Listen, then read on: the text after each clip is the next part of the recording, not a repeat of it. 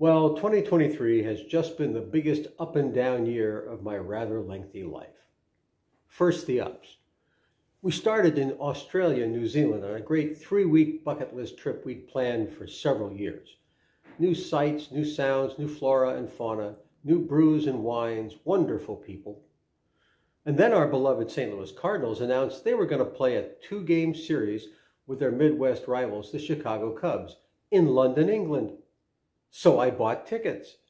Well, then I researched airfare and decided for that amount of overhead, we'd spread this out a bit and spend 4 days in Ireland, where I mostly had fun scaring Margaret by clipping passenger side mirrors and rocks hidden under shrubbery along 1-lane cart paths.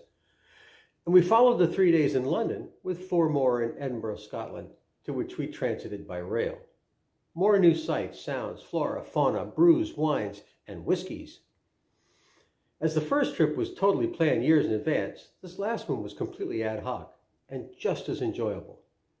Then in the fall, we embarked on a 5,000-mile road trip that saw us in northern Minnesota, the Upper Peninsula of Michigan, 2 days at the Ford Museum in Detroit, followed by 3 in Old Montreal, a week around Smuggler's Notch in Vermont, and a couple of days in rural western New York on the way home. Again, a general road map, but not much planned.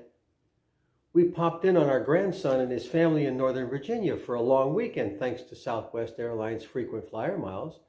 And I just sent that family back home to Virginia from their long weekend visit here. And it was special to have my entire family all in one place, even if only for a couple of days. Sounds like we lead a charmed life this year, doesn't it? I guess we did. But now to the flip side.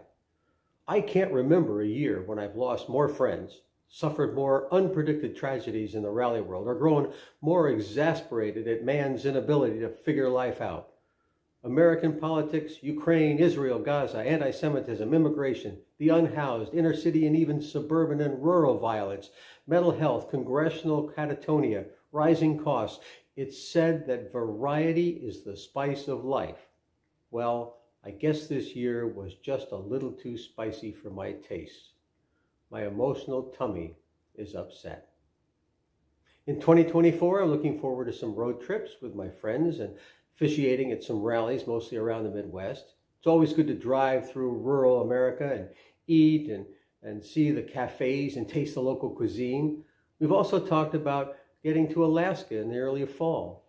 That would be our 50th state, another bucket list. I'm just holding my breath for the other side of the coin. We could use a break, but it's part of which I have no control. The Serenity Prayer is a good place to leave 2023. God grant me the serenity to accept the things I cannot change, the courage to change the things I can, and the wisdom to know the difference. Happy New Year.